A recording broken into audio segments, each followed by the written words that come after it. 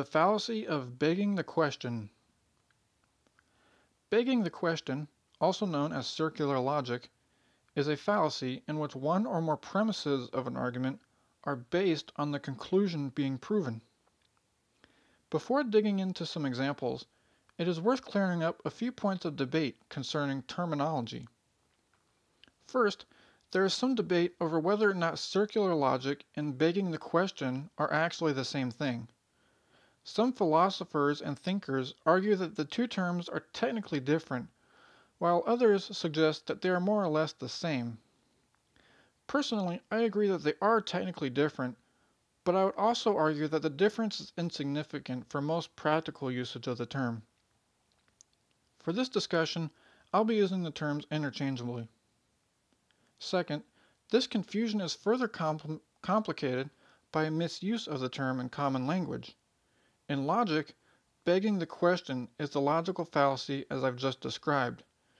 But in everyday language, many people use the phrase begging the question to mean that something raises the question or brings up the question. This usage is incorrect, so I'll be avoiding it here. For this lecture, I'll use begging the question to refer to the fallacy, not the colloquial term.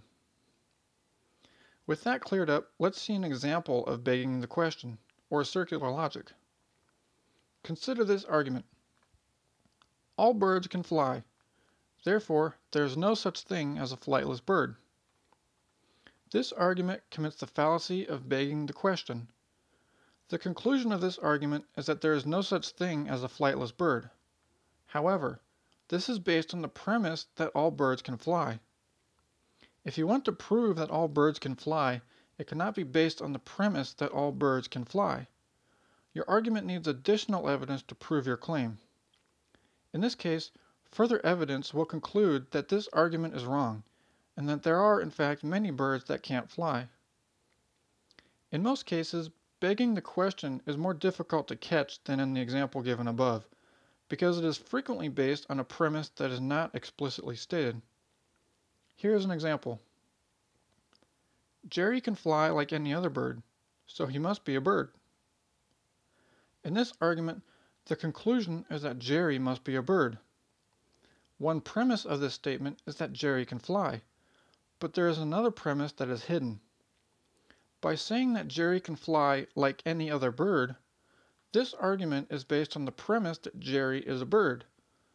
But the claim that Jerry is a bird is also the conclusion of this argument. So, because that premise is based on the conclusion, this statement is circular logic. A properly structured argument will consist of one or more premises leading up to a conclusion. But if any of those premises are based on the conclusion, then you are begging the question. This recording is by Learnabit.com. Learn about science in 10 minutes or less with free audio lectures from Learnabit. That's LERNABIT.com.